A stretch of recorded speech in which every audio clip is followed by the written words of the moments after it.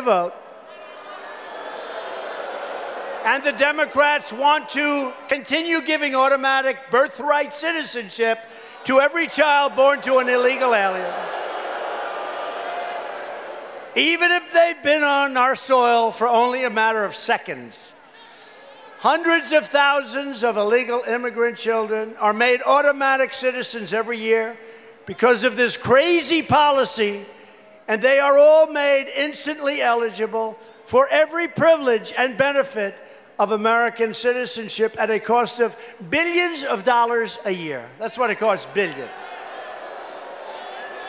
Back before the Democrat Party went crazy, they also opposed this practice. Harry Reid said, no sane country, quote, no sane country would grant automatic citizenship to the children of illegal immigrants. That's what he said. That's before he went crazy.